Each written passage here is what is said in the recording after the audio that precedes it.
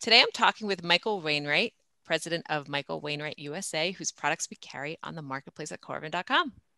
Welcome, Michael. How are you? Yeah, I'm doing well. Thank you for agreeing to talk to me and for visiting me here in the Berkshires and my studio and my little showroom here. Very cool. I was like really excited. I love your products. The aesthetic is like very up my alley. I'm excited to have the products in the marketplace.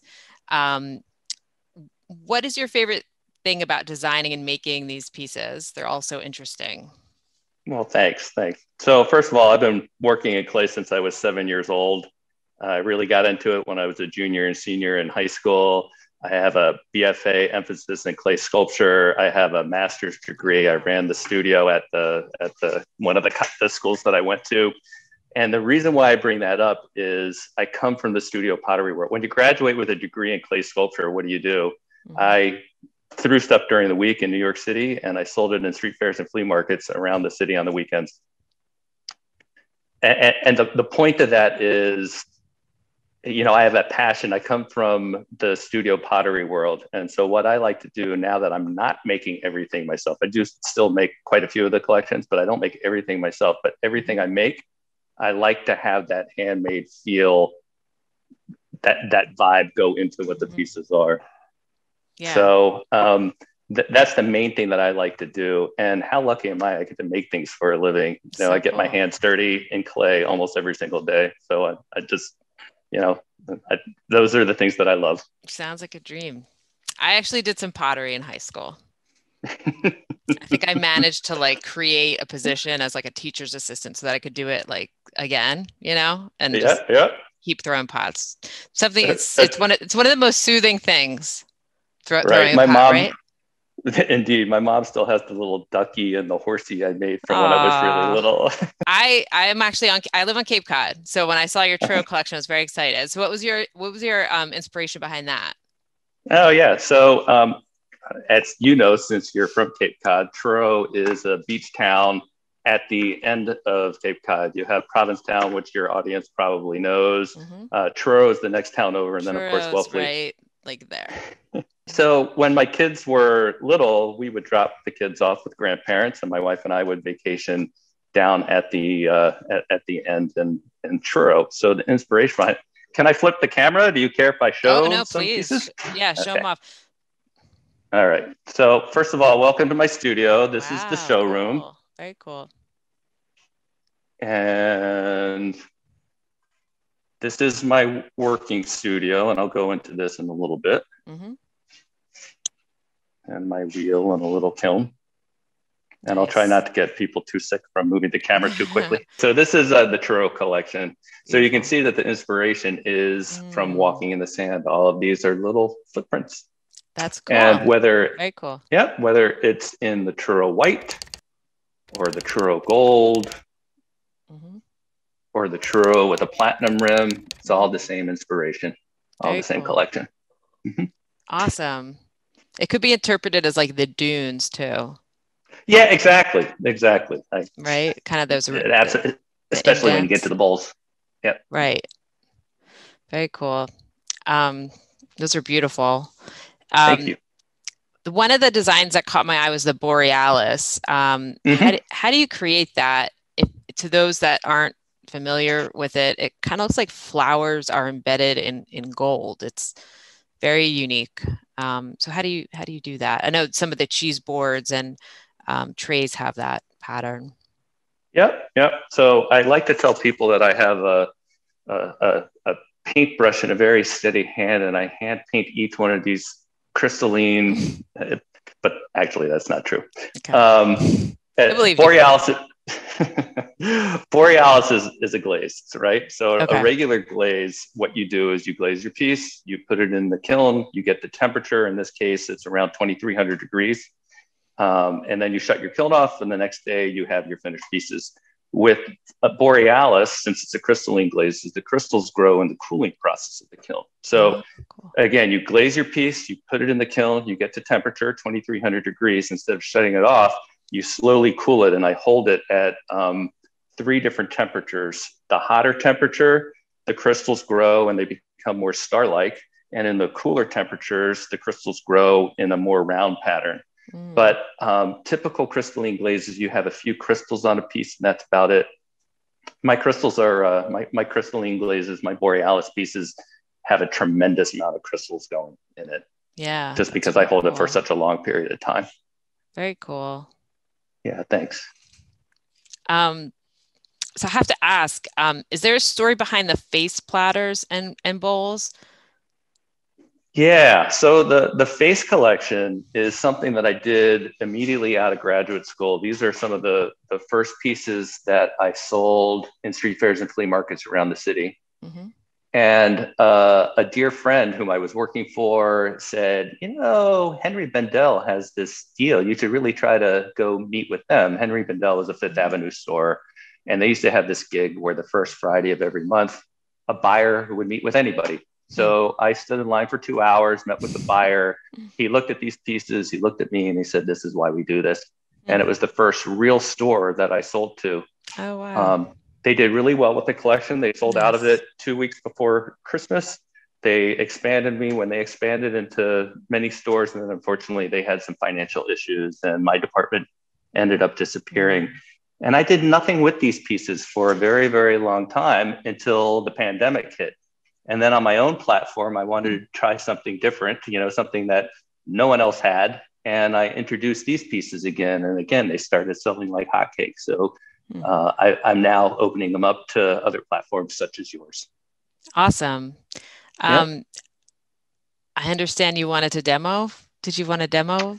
Oh, yeah. So I don't know if that's maybe too hard. Yeah. No, I could do it. So these are thrown. And so I'm going to show you the process of how I actually throw these and how I put the faces on, if I can figure out how to get the camera set up properly over here. This is my wheel.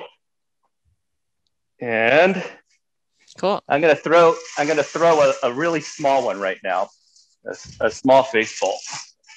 This is my clay. All right. The reason why this is called throwing is because of this action right here. That's why it's called throwing. Oh, I didn't know that. Okay. Yep.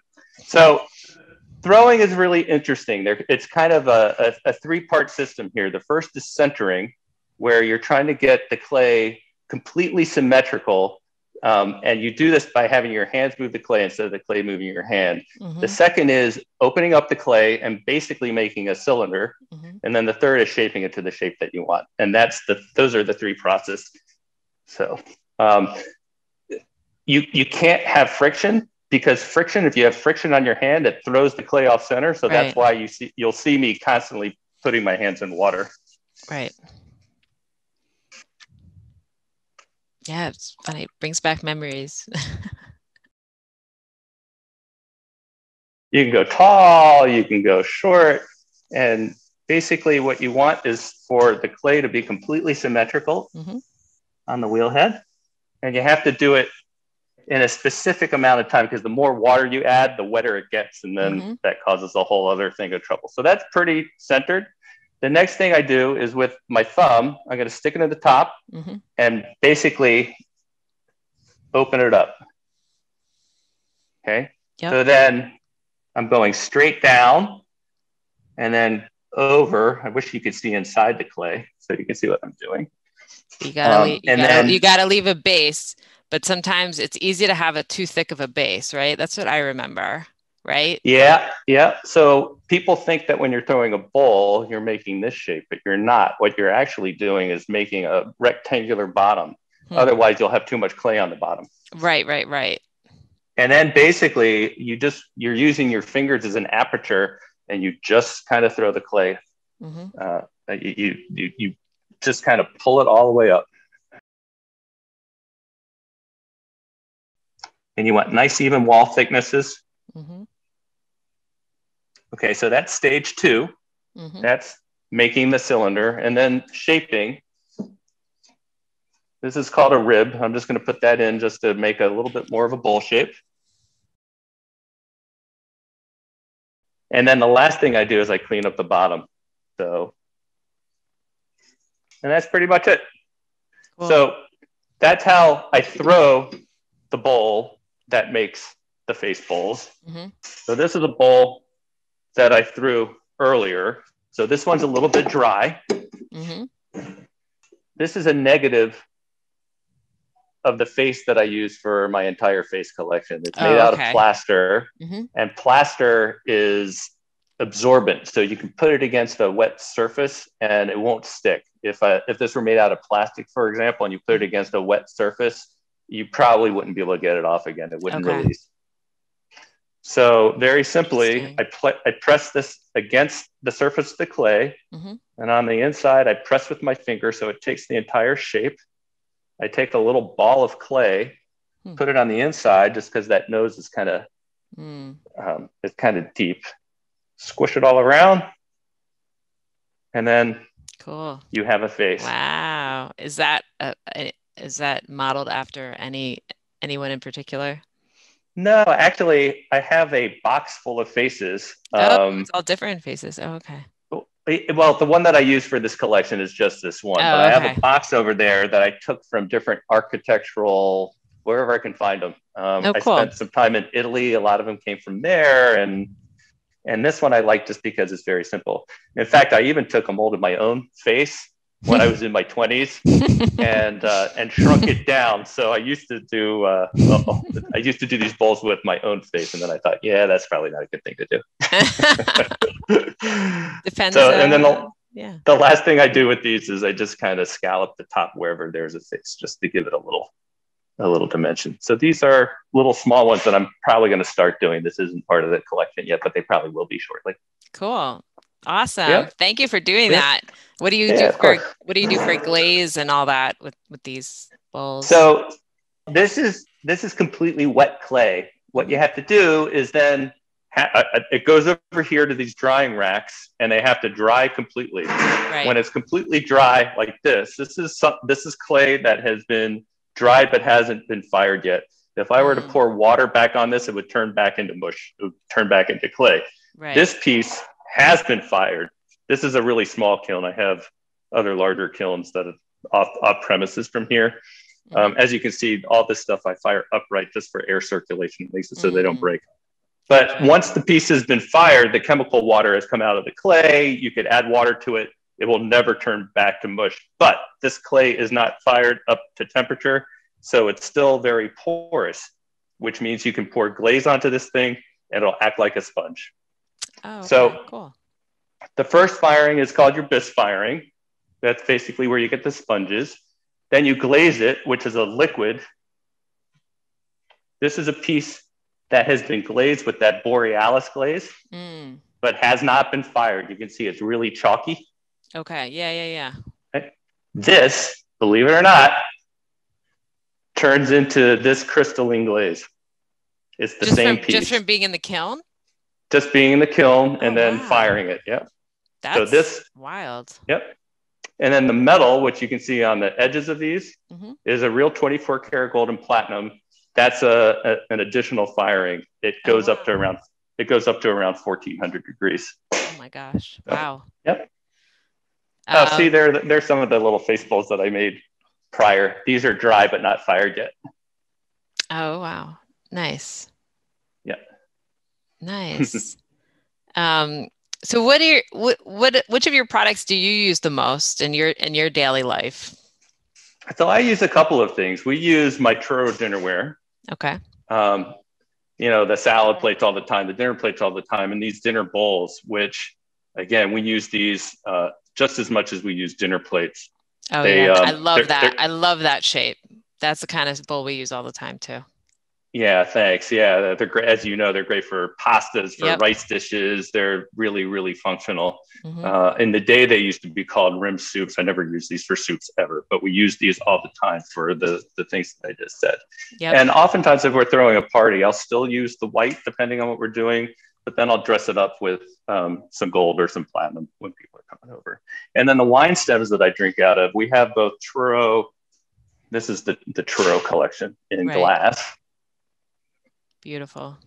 And also my new Panthera with no metal on it. This is what we are now drinking wine out of. Yeah. So and the beauty, is that? So it's textured, that glass? What's going on there?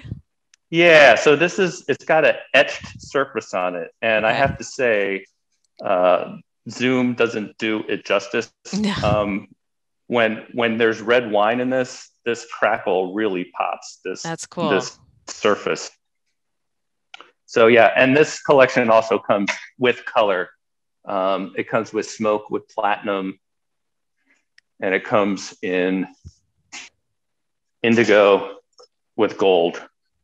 Yeah, they're truly unique. I love that. I love that pattern. It almost is like snake skin. I don't know if you like to describe it like that, but I haven't described it that way, but I like it. okay. Yeah, Well, it's like yeah, It looks like reptilian or yeah, something, right? yeah. I don't. Yeah. Panthera, that's just your signature name for it, or is that like a technical Well, name?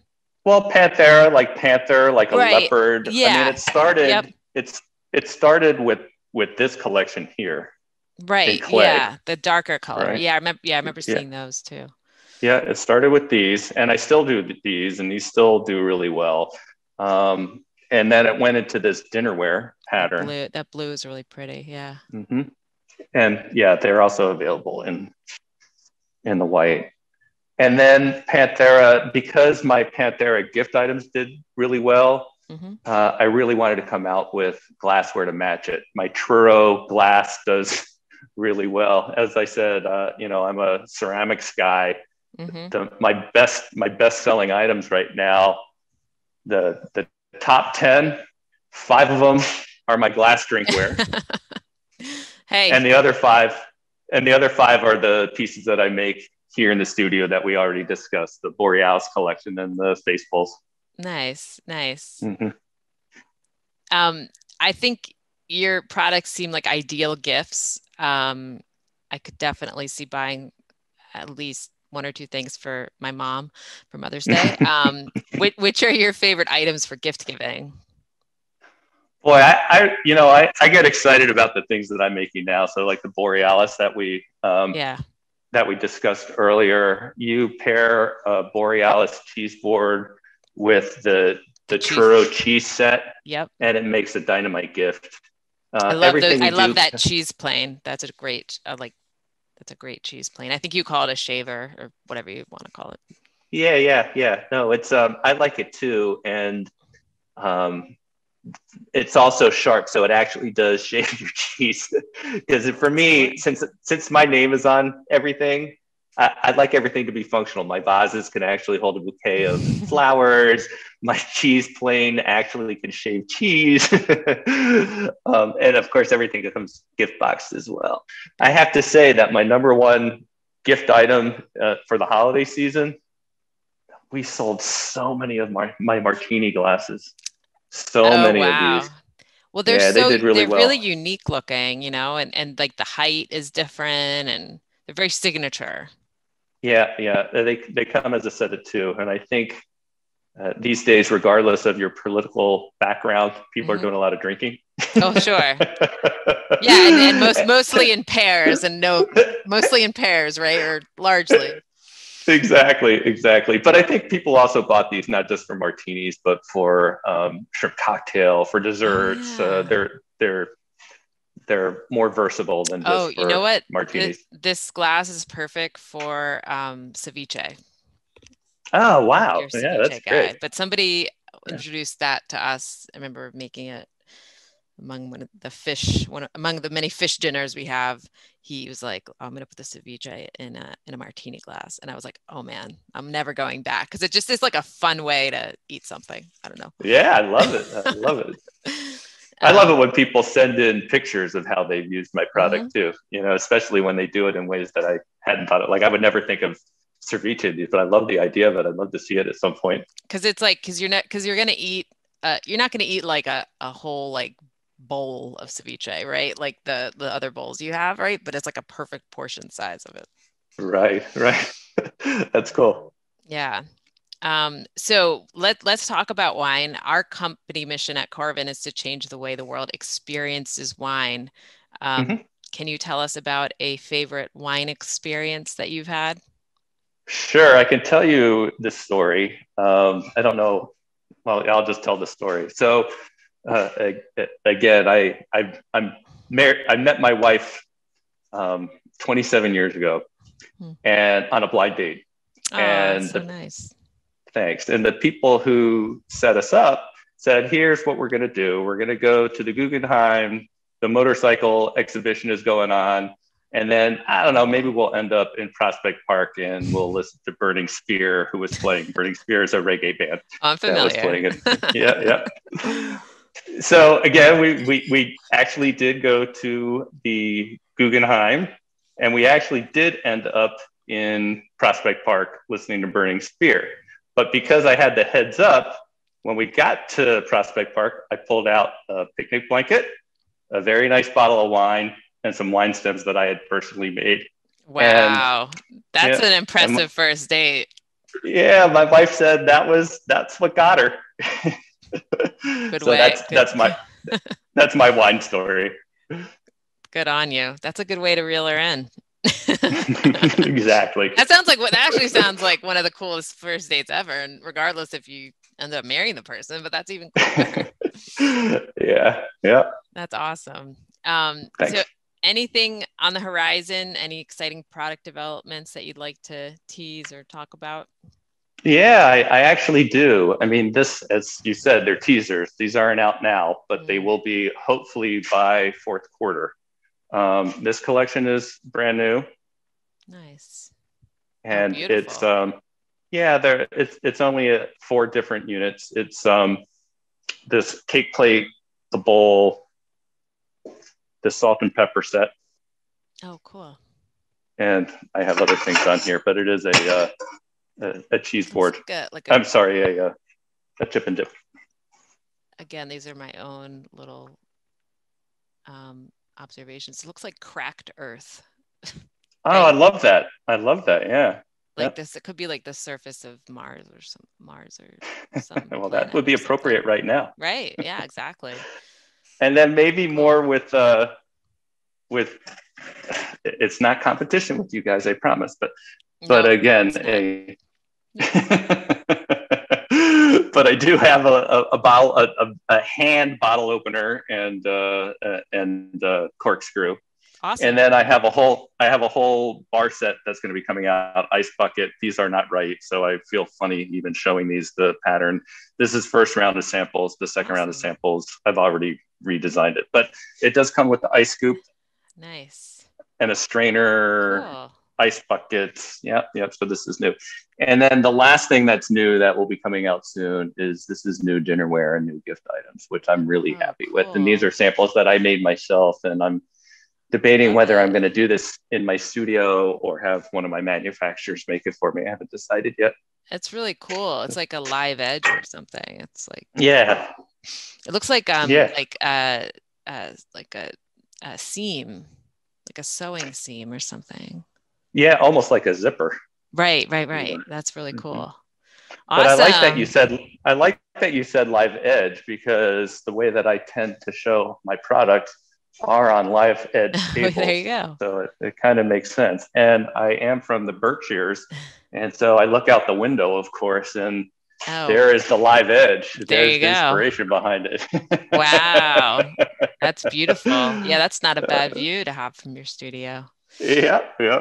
Awesome. That's really Yeah. cool. Well, thank you for teasing us with the future products and the barware. Everything will be great on the marketplace. So I look forward to adding those when you're ready.